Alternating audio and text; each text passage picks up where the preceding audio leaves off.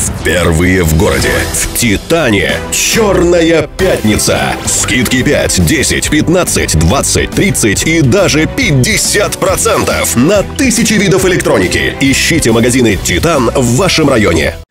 Это место происшествия на Первом городском канале. Мы продолжаем выпуск. Одна подставила своего мужа, вторая – приятеля. Речь о водителе «Лады Гранта», которого сотрудники ДПС задержали на улице Крупской. А чуть ранее с виду нетрезвые дамы сами застряли в грязи. Они попросили более опытного, но пьяного мужчину сесть за руль и выехать из западни. С трудом, но это у него получилось. Однако к тому времени жильцы соседнего дома уже позвонили на горячую линию ночного патруля. Через пару минут безотказного помощника задержали полицейские. Подробности инцидента в нашем следующем сюжете. Эти кадры сделали очевидцы. Одна из женщин, что называется, вляпалась. Она поехала на Гранте и застряла в грязи. По словам очевидцев, попытки выехать привели только к ДТП с припаркованной Вестой. Далее дама позвала на помощь мужчину, и тот выехал из ямы. Правда, видно, что водитель едет крайне неуверенно. То газует, то резко тормозит. В это время подъехали сотрудники ДПС, машину остановили, водителя задержали. Мужчина, вы были за рулем, да? Гранты. Помогали выехать девушкам. Правильно так понимаю? Просто вам ориентировка была от очевидцев.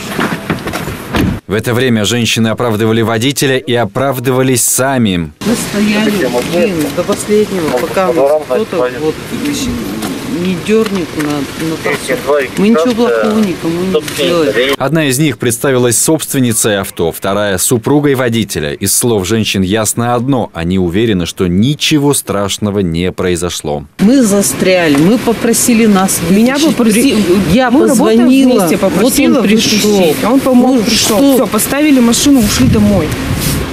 Мы приехали во двор. У водителя выявили признаки опьянения, а на машине полицейские заметили свежие повреждения после ДТП. Однако женщины утверждали, что на месте задержания водителя якобы нет. А изначально на машине кто ехал? Ехал мой знакомый, нормально, трезвый ехал. Он ушел, когда машина застряла в глине, оставил меня там одну. За рулем ехал кто-то из вас, говорили, девушки, кто-то из девушек был пьяный.